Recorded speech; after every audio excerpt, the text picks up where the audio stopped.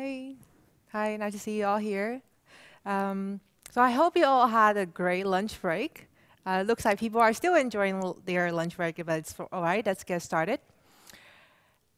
Actually, I hope that you like money. Is there anyone who does not like money? Raise your hand. Okay, there's one person, one crazy person that does not like money. Uh, I'm going to teach you today how to sell more, as well as how to make customers trust you more so that you can sell more. That's what my talk is about, persuasive design patterns. We'll look at how design that applies psychology that drives human towards action and why these design patterns work. This is a design done by the Obama campaign team where they A/B tested the control design versus the test. So in control, they have a donation form where all of the step is in one page. So from like the donor's name to like credit card information to the call to action is all in one page. And then they tested this with a design that sequenced all of the donation step into 4 different tabs. In case you can see, it's over here.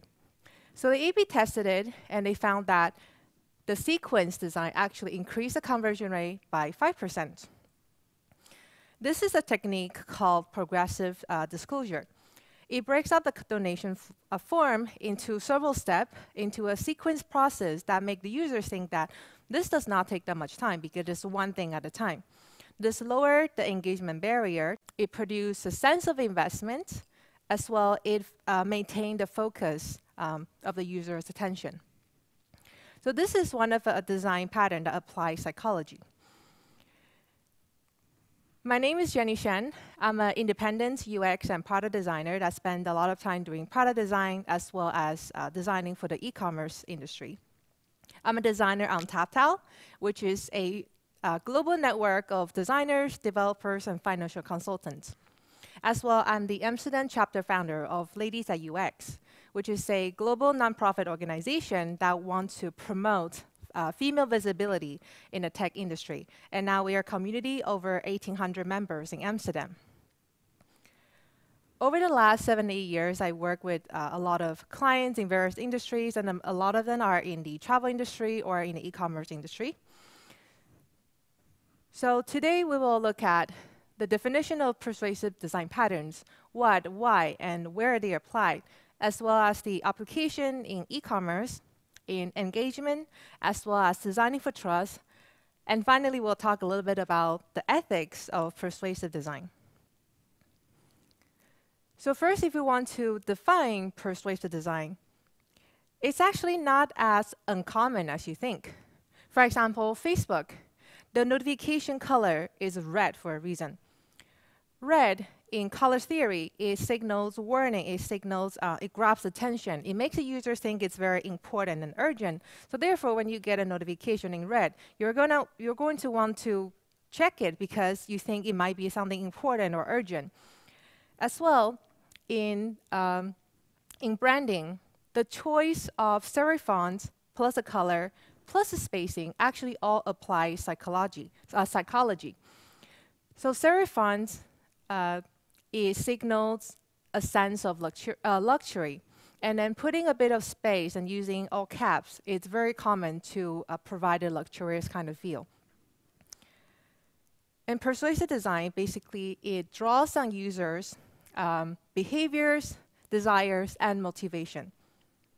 And you don't have to use it only in e-commerce. It's actually applied in a much broader applications. For example, you can, just like the Obama example I showed you, you can apply it in political campaigns. You can apply it in social networks or reward programs. As well, persuasive design, it can be used to in nonprofit organizations and even clubs and communities. If you want to persuade people or motivate people to donate to a good cause, or, for example, promote healthy habits or contribute to diversity and inclusion efforts, persuasive design will actually help you do that. So probably most of you are here to learn about how persuasive design can be applied in e-commerce. So I'm going to walk you through a few examples and patterns. The first one is loss aversion. It says the fear of losing motivates human more than gaining something of equal value.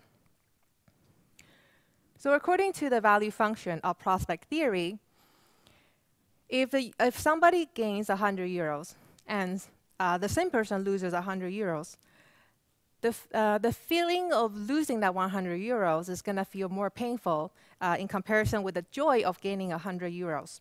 So losing will actually feel like you lost more than 100 euros.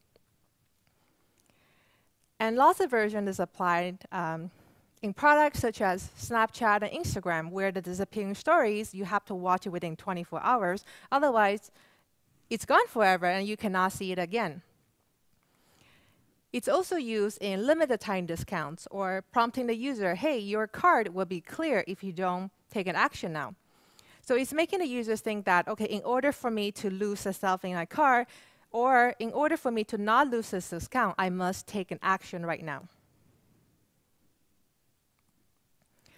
So if you want to apply loss aversion, you should frame the gains and losses so that you are framing it that where one option is more desirable, which is, of course, taking action and not losing whatever they have. And to apply, you can use limited time discounts, trial periods, or lazy registration. When you offer lazy registration or trial period, you can offer either a chunk of your product or service that's without registration, and after continued use, they must register to not lose their effort, or that after the trial period, they will have to sign up or pay for the product if they don't want to lose all of the progress they previously had. And you should absolutely highlight what is the thing that is lost by leaving your product or service. Next, we look at endowment effect. It's also similar to loss aversion. It's related, but not quite. This means the humans, we place a greater value on object if we have invested in emotional value. And for example, Amazon has a lot of features which allows a user to engage with the platform and really build out their profile, like wish lists, ratings, recommendations, lists, award badges, and so on. And because of these features, now when when the user is going to shop online, they will prefer buying on Amazon because there's all this list and all this information that they've already built up. I already have my wish list here. Like, why would I shop elsewhere? So actually, it makes a user place higher value on buying on Amazon versus their competitor. And that's what the Amazon user profile looks like, with a lot of recommendations, ratings, wish lists, like number of reviews, and so on. And Airbnb also has a wish list feature where people can just be bookmarking their dream homes. So the next time they're going on a vacation, they're going to look at their wish list, and it helps them directly go through in the booking flow because these lists and these items are already there.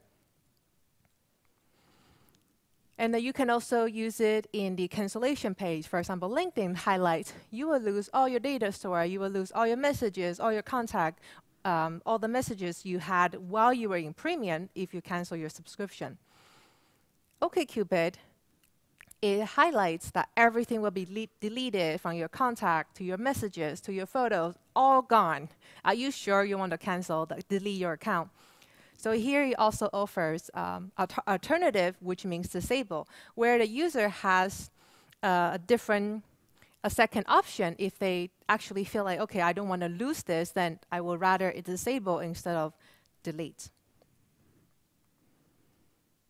An endowment effect is used if you want to retain your users. And it allows your user to place more value in your product or service compared to a competitor. To apply endowment effect, you should allow the users to build a profile with like wish lists, ratings, recommendation, just like Amazon. And as well, you should highlight what is the invested effort that will be lost if a user cancels your service. Next pattern, scarcity. This one probably many people are already familiar with. humans replace scarce object more desirable and more valuable. It's pretty much used everywhere. For example, like 3% of listings left, or 3 seats left at this price, or 3 shoes left, buy now. All of this uses scarcity in terms of stock scarcity. But you can actually apply scarcity in other ways, such as merchandise type of scarcity.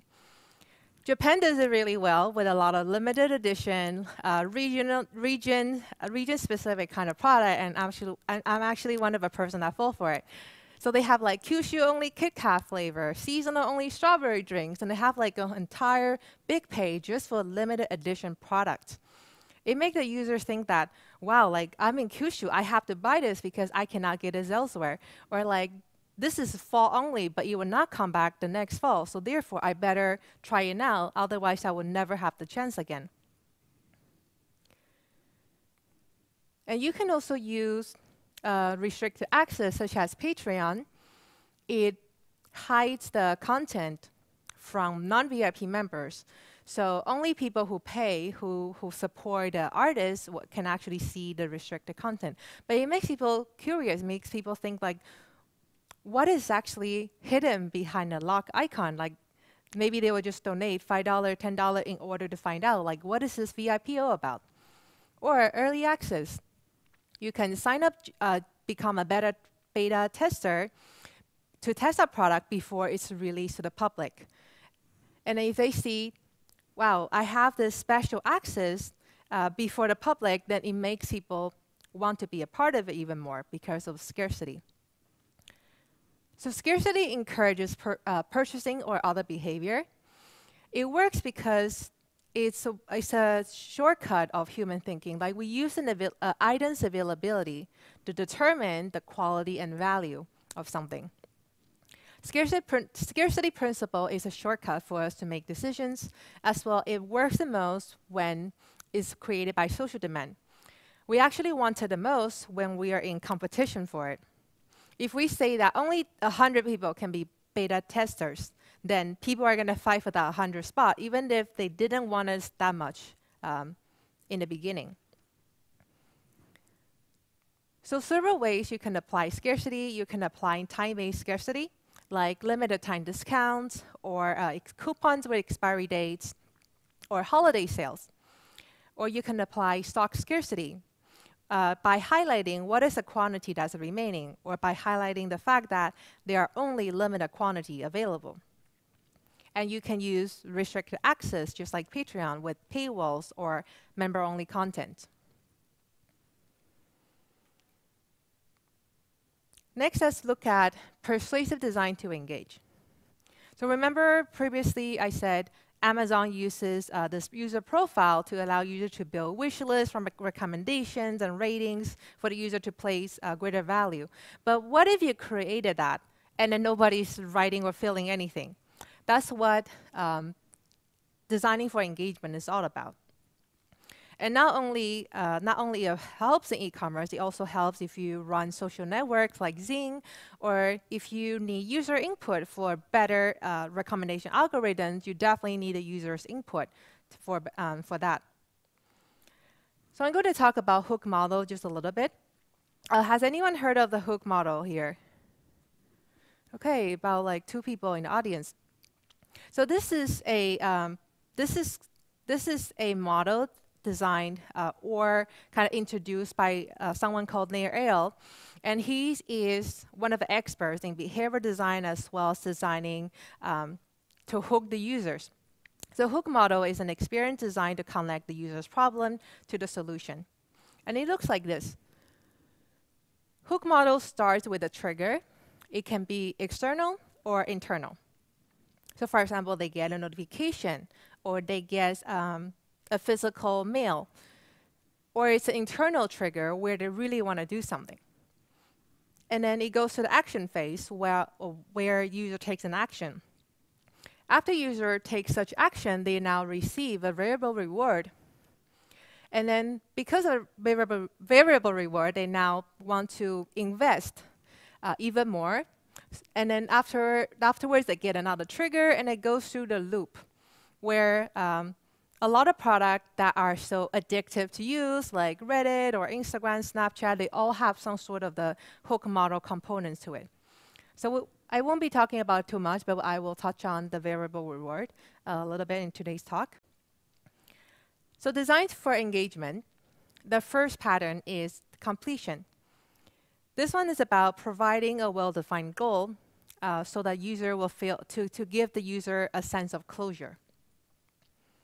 Because as humans, we have a natural tendency to avoid doubt and uncertainty. And because we have a need for closure, it actually drives us towards a well-defined goal.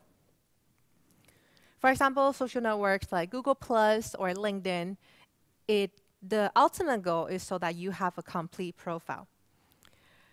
By listing out the steps in between empty profile and complete profile, now the user knows there's 5 steps from the name to education to interest, jobs, whatever. Now they complete 1, 2, 3, 4, 5, and now they have a complete profile. Or Google Plus uses percentage as well as a progress bar to tell the user, hey, you're 25% to your profile. Do you want to get to 100%? So to apply completion, you should provide a user a tangible end goal. In LinkedIn and Google Plus case, that's a complete profile with number 1, 2, 3, 4, 5 steps all completed. And you should set expectations and communicate their progress, such as the time left to complete, or the number of steps, or the percentage of progress. As well, if you are interested to gamify your product or service, this is something called gamification, where you can actually provide tangible or intangible rewards with the pattern called achievement by giving user points or badges or levels or certification. In gamification, like Foursquare actually is really, really good at it. It provides a lot of badges, provides a lot of gamed elements to motivate a user to keep on exploring, finding new badges, leveling up. And when I worked at Gimme, a white label loyalty platform, we designed a lot of gamification elements. We also helped the publisher in Malaysia called Hungry Go-Where to implement this badge system. So Hungry Go-Where is kind of like Yelp, is a food review, restaurant review platform. And the more users review different type of restaurant, the different badges they get. And then they can level up by reviewing more of the restaurant in that category. So if you want to gamify your product and service, consider using points, levels, badges, or give out tangible rewards.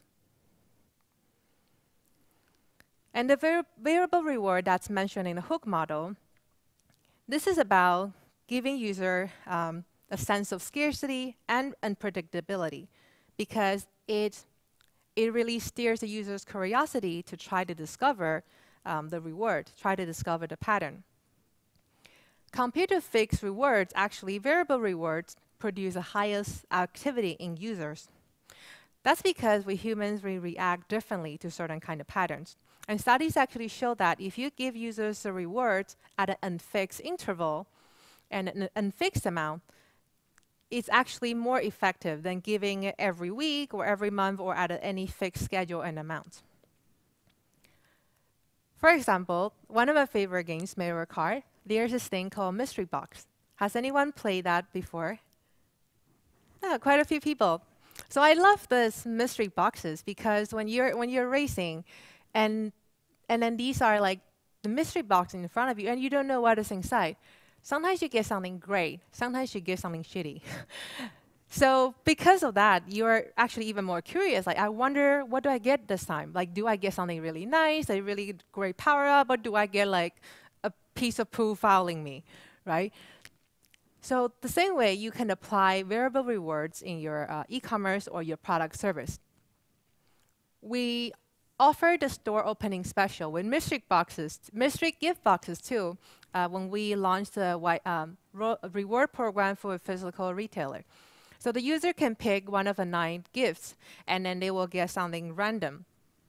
As well, some sites offer like a lucky spin where you get different sort of discount, and the user does not know whether it's 10% or 30%.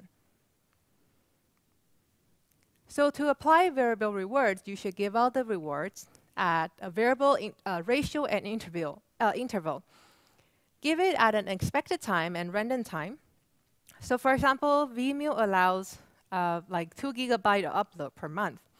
And just randomly, some users who have been uploading the past month, they will get a random upload bonus of like 500 megabyte.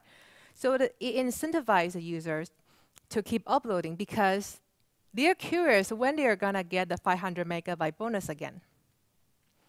As well, you can use secret badges or gift for the community or lucky wheels to give out variable rewards.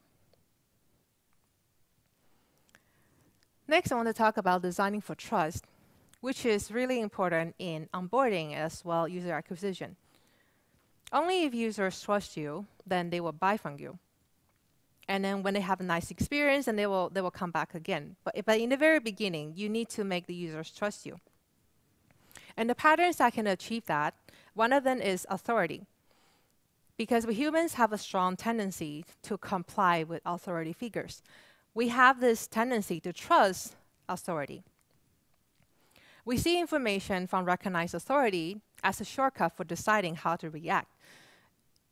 A lot of the patterns I discussed before is really just how our brain works. Because we humans are making a lot of decisions, but decision takes brain energy. So brain doesn't like to waste energy. So brain is going to look for a shortcut. Like they're going to look at the item scarcity. They are going to look at authority in order for the brain to make quick decisions. So people trust authorities, and we often believe that the taste and the actions of authority will suit us.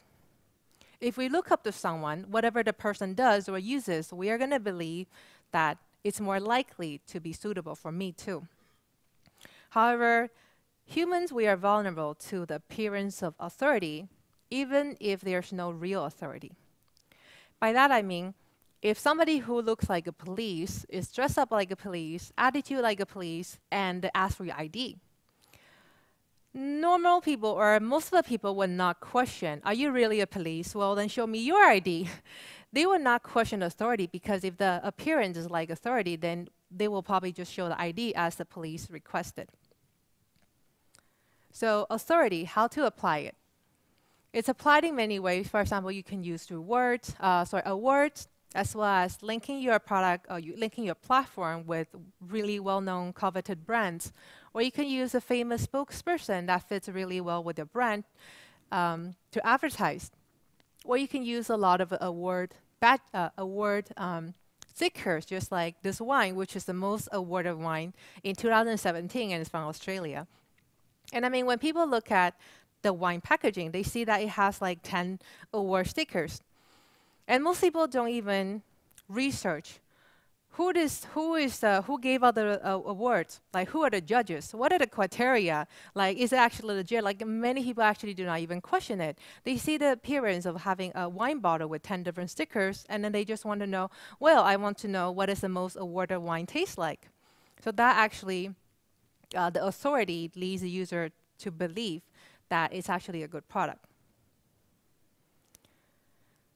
To apply authority, you can use certification, awards, as well as logos or names of well-known companies. And you should associate your product or service with the authorities in your industry. For example, if you are in fashion, then maybe you want to invite a well-known fashion blogger to talk about or try out your product. If you sell activewear, then you might want to invite athletes to also try out product or advertise it or talk about it or use it. If you sell cookware or food, then you want to invite well-known chefs to actually try your product or even use it in their shows. So try to associate your product or service with such authority. Next, social proof is also a really common, well-known persuasive design pattern. So why it works? Because humans, we have a common tendency to adapt opinions and follow the majority because we want to feel safer. We don't want to have conflict by being different. So social proof, it means we believe acting in accordance with the society, with the majority, is a shortcut to good behavior. If others do it, then I would be all right if I do exactly the same. And most of us would rather imitate than initiate. So we would rather copy what other people are doing instead of be the first person to do something different. And again, this is one of a shortcutting thought process by our brain, because thinking and making a decision requires brain energy. And therefore, it's much easier to copy what somebody else already did compared to thinking about is actually a good action. And in e-commerce application, you can see a lot of reviews. You can see like number of reviews, ratings, or showing customers like you who bought this, they also bought other stuff. It's to show the user who bought a razor how other people bought all these things, so it might actually suit the person too.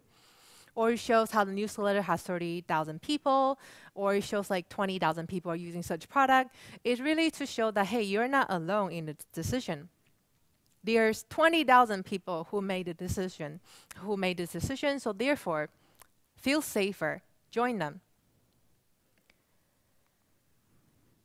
To apply social proof, you should use numbers from facts or statistics. For example, 14 reviews, 100 people liked it, there's like 1,000 subscribers, I had 200 plus clients. It really shows that like these numbers really add up and to build authority. And it assures users that they are not alone in a decision. Just like what I mentioned before, you can tell your users, others like you also bought this, or others like you also viewed this. And definitely try to use more testimonials and ratings for social proof. Finally, I'd like to talk a bit more about ethics. The question I want to explore was, is persuasive tactics dark patterns? Is persuasive design ethical? Raise your hand if you think yes, it's ethical. I think about actually 70%. Who think it's not ethical? Okay, about yeah, like 20%. So there's actually a mix of people who think it's ethical, who think it's not ethical. I will tell you my take later. Why am I talking about this? It's because this is not the only talk that you see on persuasive design or conversion optimization. There's a lot of resources and webinars and workshops to teach you how to persuade users to try to sell more. However, a lot of companies are taking it too much in a way that it's becoming dark patterns. And I want to talk about it because I don't want any companies or individuals to think that they can apply all kinds of persuasive tactics or these patterns without, and to the extreme without consequences. So there's a scale of honest UI and dark patterns. And the UX or UI designer's role is to really like not pick a side, but really determine like where your design is at. So to the scale of honest UI, the designer designs for the user's needs in mind.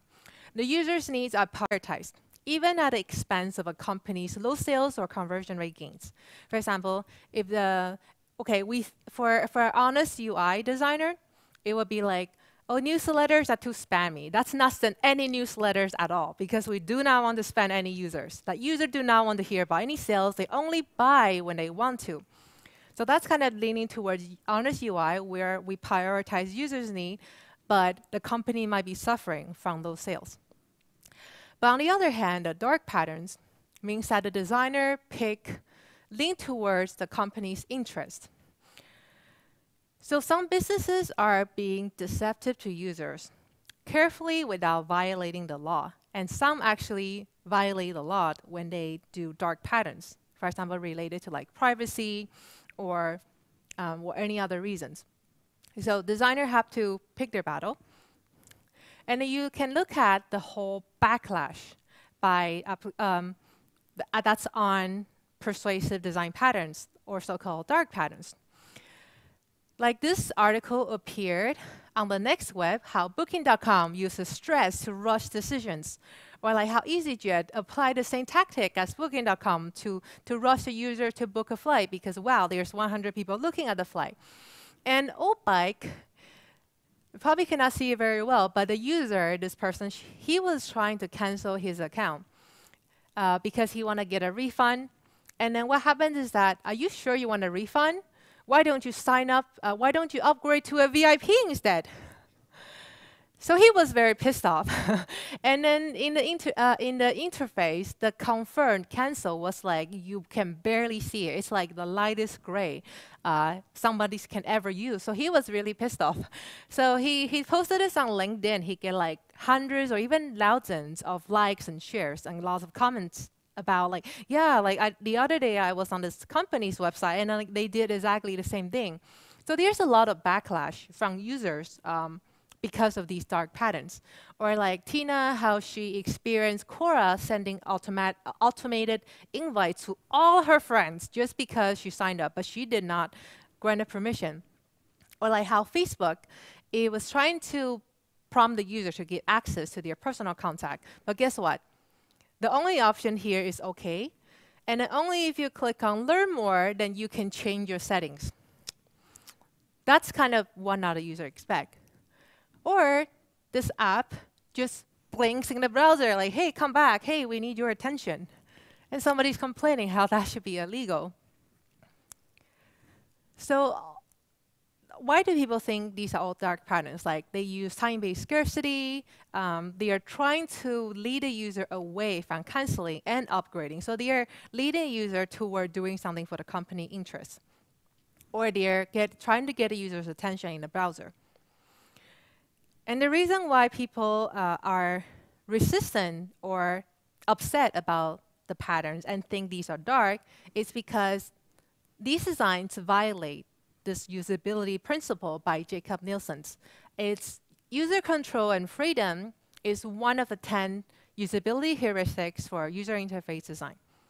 For example, the user didn't feel like they have a choice but to book the flight because 100 people are now looking at the flight. Or they didn't have a choice to not give away their personal contact. They didn't have a choice to not send invite to like thousands of their friends. They didn't think they have any choice. And then the user who complained about Obike, he didn't think he was given a choice to cancel because all he see was like upgrade to VIP. So when you violate this usability principle, users are going to have less trust in your company. So persuasive design tactics. Now, as you realize in the room, like 70-30% split of people think it's ethical or unethical. That's because everybody's scale of ethics is different. And persuasive design is subjective. That means, for example, scarcity or authority is not going to work on every person. Like some people think that, well, you can ask Angelina Jolie to be the spokesperson, but like, I don't think it's persuasive. Like it didn't motivate me to buy this perfume. Like it's going to apply differently on different people. But what users really hate is when companies manipulate us to do things that we later regret. And that's why a lot of people are having this backlash against persuasive design patterns. So my take on, is persuasive design ethical?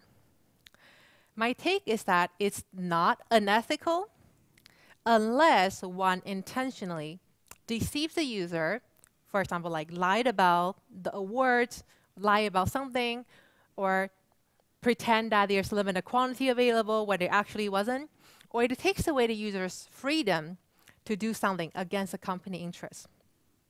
So that's my take on the ethics of persuasive design. And it really depends on how you apply it, because you can do a lot of things in a way that's more effective. For example, persuasive design patterns make design more effective because it achieves goals, it achieves conversion optimization. But in the same way, you can speak to an audience, like what I'm doing now, in a way that's more effective by telling stories, by interacting with the audience, by telling a personal story.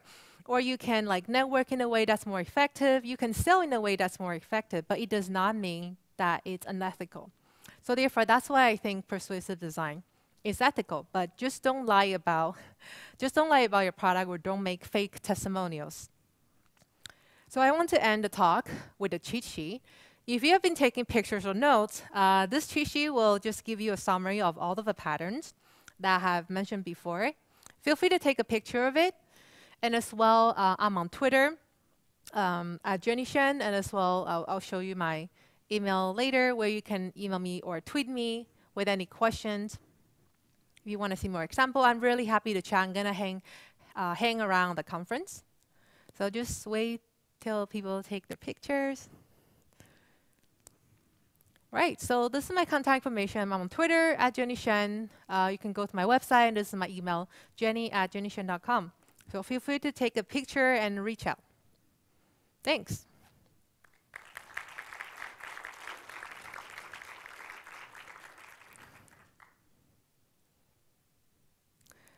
So I think we are going to have a Q&A session. We have about like 10 minutes. Does anyone in the audience have questions?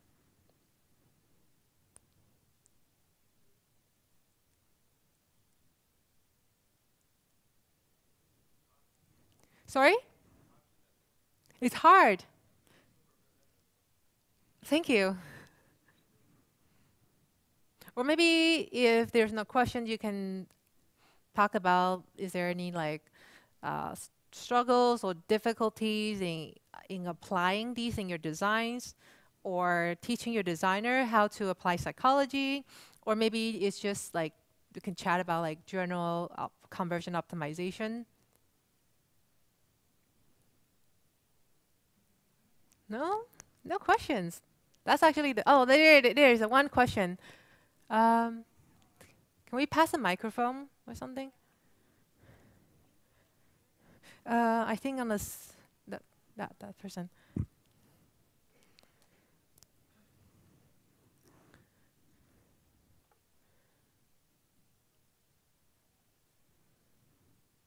Thank you. Still waiting for the mic. Yeah, There it is. it is. Okay, regarding this, like 100 people are booking this flight right now thing. Isn't it all fake? Like, is this legal at all? Like, I don't know. I think it's barely real, is it? I'm not saying that it's fake, but what do you mean that it's fake? I mean, like as a the perception? pattern works. Sorry? Sorry to interrupt you. The pattern works, obviously. But is there any legal restriction to this? Like, do they have to prove that these numbers are actually true? That there are actually 50 people looking at this? That's an interesting question. Is there anything legal about like you have to prove? As far as I know, but I don't know about German laws, but as far as I know, like no. But the thing is, if users discover, for example, like if you say there's one pink high heel shoes left, and a user actually bought it, and like, I'm so excited, there's only one left, I got the last one. And then tomorrow, like they saw the friend, I'm like, did you know I got this like last night I got this like awesome pink shoes. I'm like, which one? Oh, it's exactly the same one. But how can there two people get it when there's only one left? It's like, I think some companies will try to use this pattern, even if it's not one left. But yeah, to answer your question, I don't think it's legally required that you prove it. However, if the users, they suspect that the number is not true, or if they find out it's not true, then the trust for your company really goes down. Yeah, that's totally true for like what you have in stock. Yeah. Sticking to the flight example, you cannot really prove.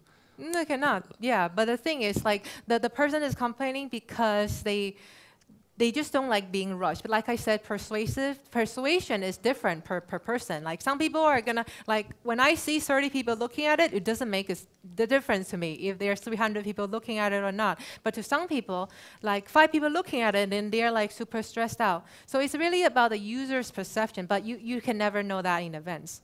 I'm not saying like don't put that, but if you put it to an extreme, then it can lead some people to be suspecting or not trust the company. Okay, thanks. I think I might have seen another question from the front rows. Any other questions? Oh, there's one.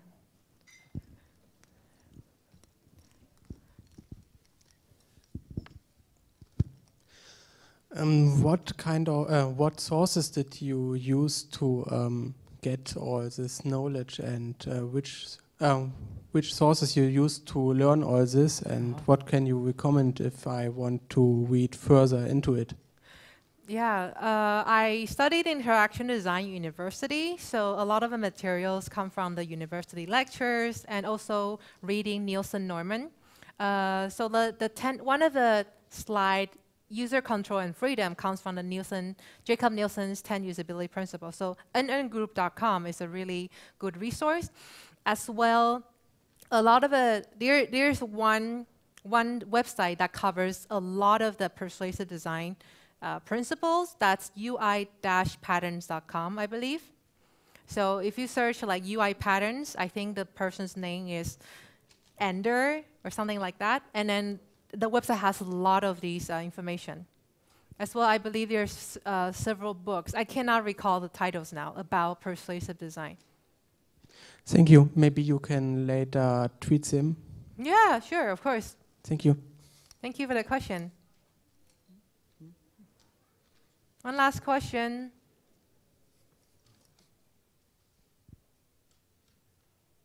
Going once, going twice. All right. Looks like we have no more questions. Thanks.